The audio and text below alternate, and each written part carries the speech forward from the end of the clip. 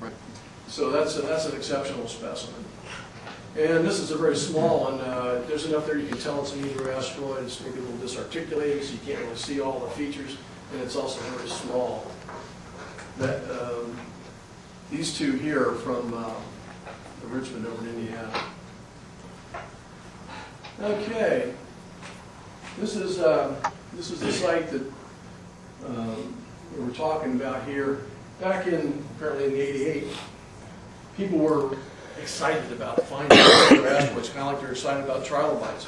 And people were asking Steve Felton, who knows where to find everything here, where do we find these? Where do we find these? So Steve gave us a program one night and explained, where they are, where you find them stratigraphically, and then actually gave us specific instructions or directions on how to find a site in Florence in the industrial parks where they found Edrios.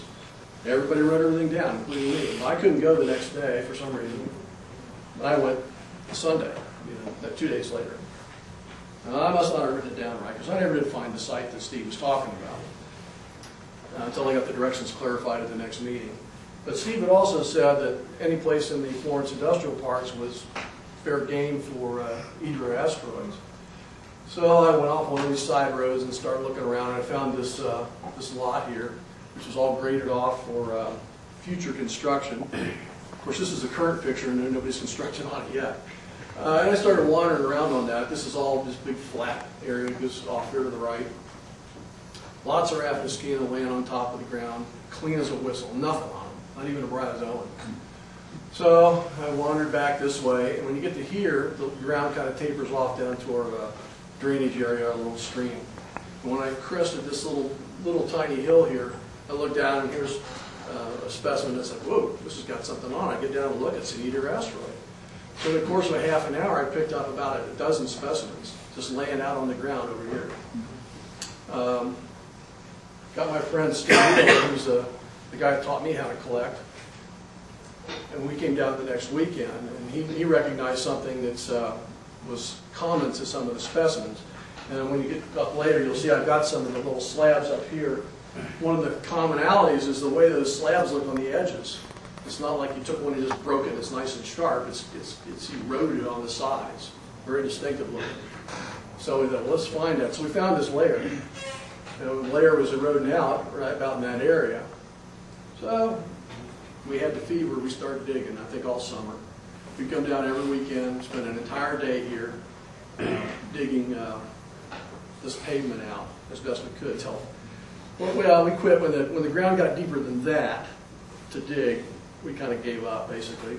There is still plenty of pavement there, I'm certain, but you would need to dig about 6 feet, and that's not really my area, that's Dan's area.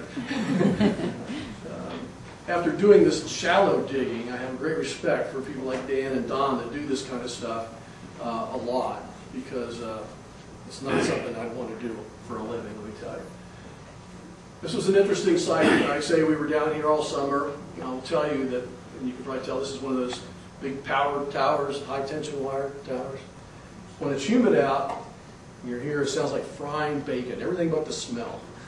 It's very, very interesting. And one of our collecting trips, we had the fever, so we were going to go down here no matter what. Weather forecaster, AccuWeather, just like we got now, man. We got great weather forecasts.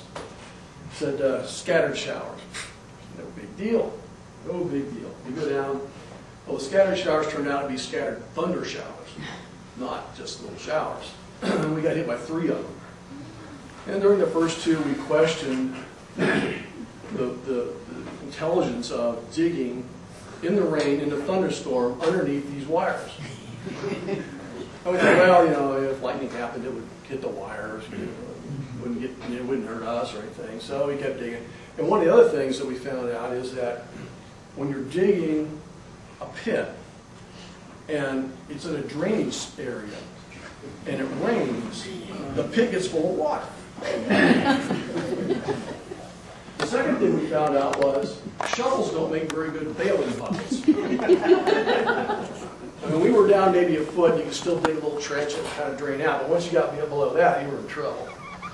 We also learned that when you dig this stuff out in the rain and it's wet, and you get to shovel in it, you get shoveling pretty good. But when you go like this, it doesn't go. It stays on the shovel. So it was extremely difficult that day. But we did eventually get our little booty out of there.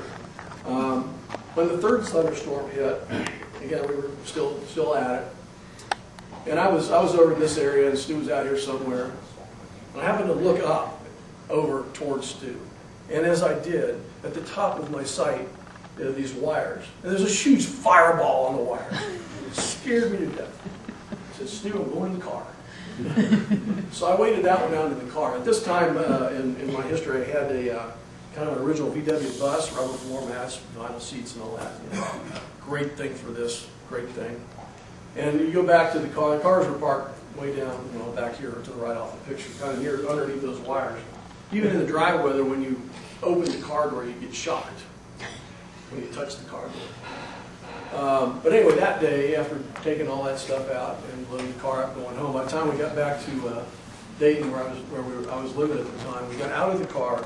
The vinyl seats had an inch of water in them, draining out of our clothes. It was a neat, unique experience. So now here's a drier day.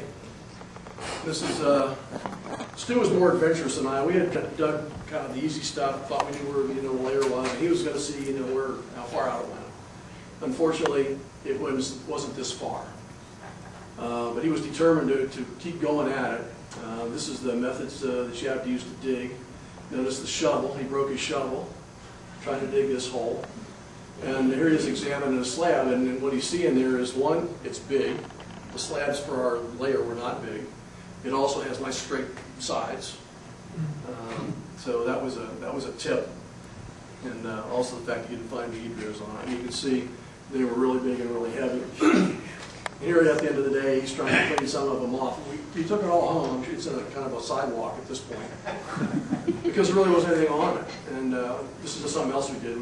We filled in the holes when we left. No, I had better luck, because again, I wasn't that adventurous to try to go far afield. And I moved up this little drainage ditch here.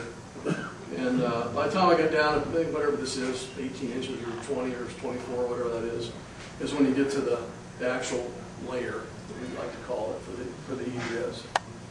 Here's a little better look.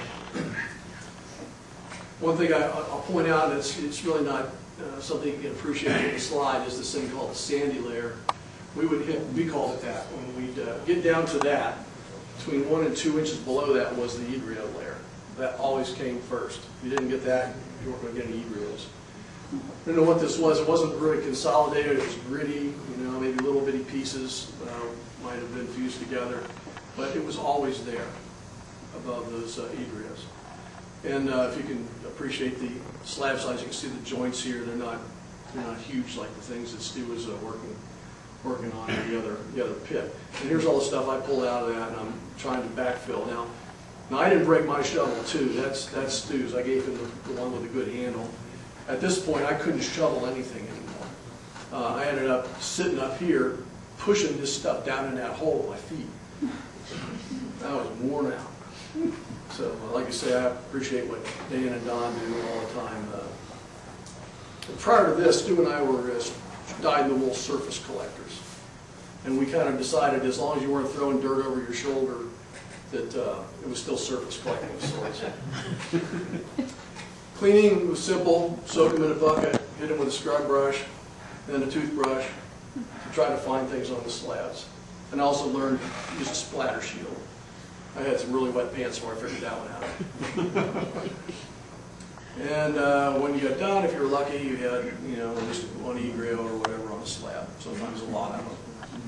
Our early collecting, our first collecting, when you pull a slab out, it's got kind of muddy stuff all over it, and we kind of feel around on the wrap the skein on there to see if we felt an Edrioasteroid.